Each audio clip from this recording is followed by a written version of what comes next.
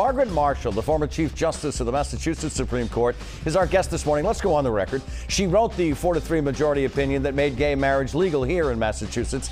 Now this trailblazing jurist is watching the nation's Supreme Court. Her verdict on the nominee who could change the direction of the court for generations. Let's go on the record.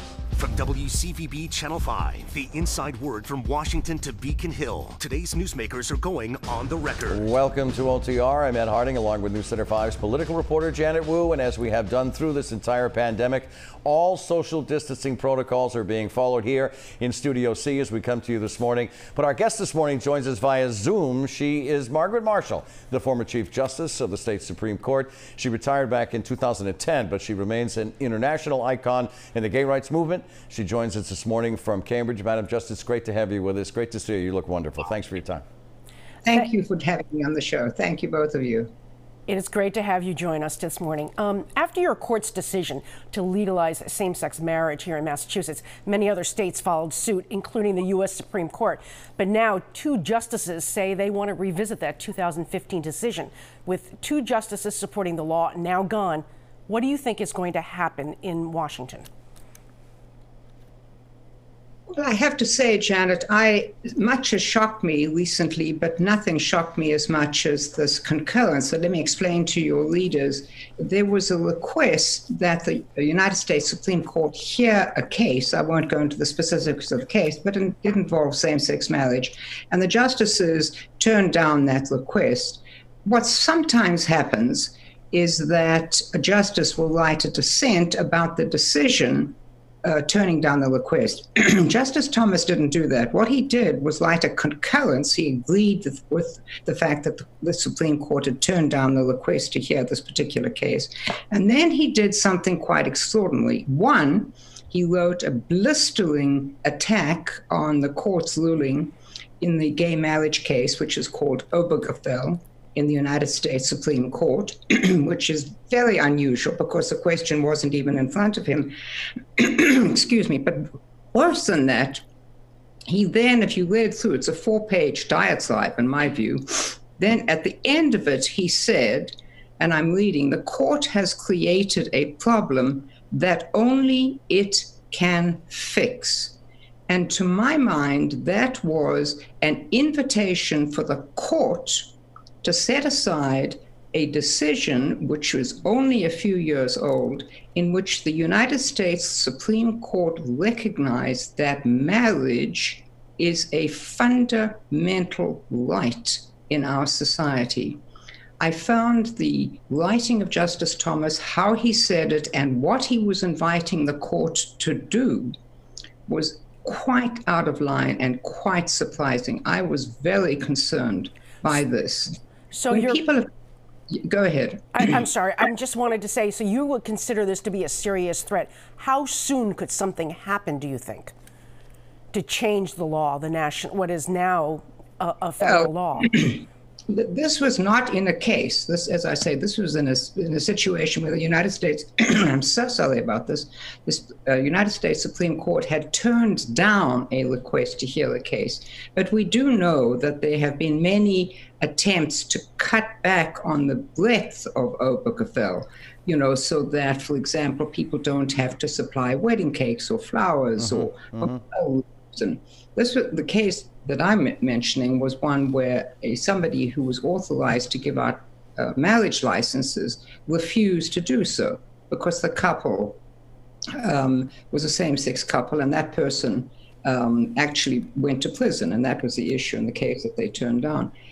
How soon could it happen? I hope that it won't happen. I mean, it would be quite extraordinary for the United States Supreme Court to roll back something that it has recognized as a fundamental right. I was trying to think of other occasions where this has happened, and the only one I could think of was after the Civil War and after the enactment of the 13th, 14th amendments, the sort of legislative attempts throughout the southern states, the former Confederacy states, to roll back the recognition of racial justice.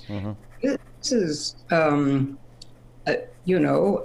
Chief Justice Roberts is an extraordinary man. I mean, he cares deeply about the court. He cares deeply about precedent. as he has shown. There are occasions when there have been rulings on the United States Supreme Court where the court has, as it were, backtracked a little. One could say, for example, that voting is a fundamental right. It is. And the court's decision in the Voting Rights Act, which essentially turned back a lot of the progress that we had made. But this is an all-out attack so soon after the court. I mean, the justice who wrote the Obergefell decision, Justice Anthony Kennedy, I think was very careful in his language. He was very clear about what was at issue. So, you know, I don't think the sky is falling, but it just reminds me of how fragile, even in our wonderful constitutional democracy, So with, rights can be. with that in mind, let's talk about the current court. Should a Supreme Court, as you know, there are 8 justices on the court now, should a Supreme Court justice be nominated and approved in the final year of a presidential term, which is where we're sitting right now? We're actually in the final month before the election, not of the term. There's nothing in the Constitution that prohibits that. I mean, everybody can do that. But as we saw, one of the tragedies that is happening here, and I think Chief Justice Roberts is trying very hard to undo the perception that has sort of hung over the court since Bush against Gore, he's trying to undo the perception that it's purely politics. It's Republican and you go one way and Democrat you go the other way. Take, for example, there have been very few occasions when an opening has occurred in the final year of a president's term. The most recent, of course, was President Obama. So let's assume that the Senate Majority Leader, Mitch McConnell, had not held up President Obama's nominee, Merrick Garland, would have, I assume, been confirmed, very likely confirmed, if he'd been given an opportunity. He's a wonderful, wonderful judge. He would have been confirmed, and then for a short time, the court would have gone back to having a slight liberal 5-4 vote, and then Justice Ginsburg, sadly, would have passed on, and President Trump could nominate who he wanted to nominate, and the court might have gone back the other way.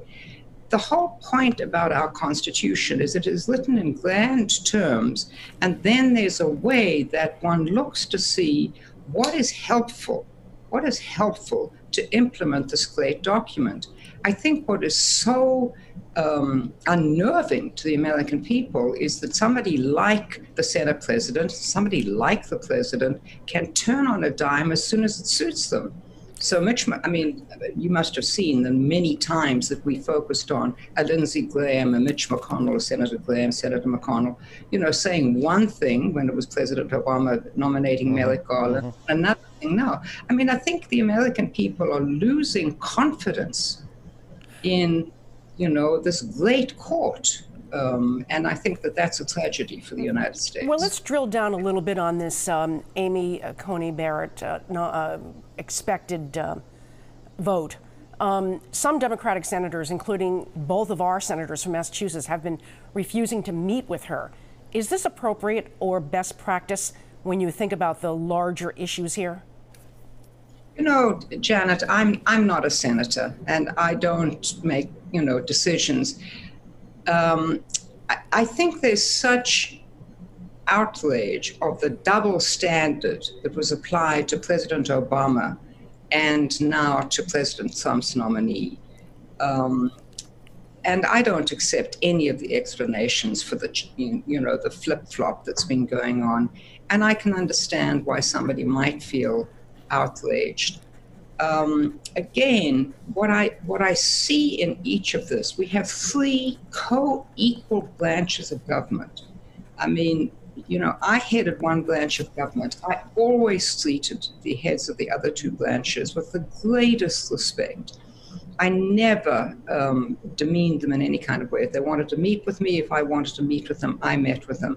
But I can understand the outrage. So I'm not going to attack my 2 senators for declining to meet with her. I think they feel that it doesn't make any difference if they meet with her. And that's a terrible feeling, because you always want to have a sense. I mean, they may think that she should not be confirmed, and then they meet with her. And actually, believe it or not, in our history, people have changed their minds when they meet somebody. But when you feel that it doesn't make any difference what you do, it doesn't make any difference, you're just going to be, it's just going to be railroaded through. I, by the way, think this is not good for Judge Barrett if she is confirmed.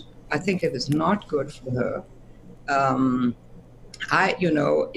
Were I in her shoes, and I am not, I'm just assuredly not in her shoes, I would say, if I am confirmed, I will not participate in any deliberations if it involves the current election, which is ongoing. Margaret. I will recuse myself.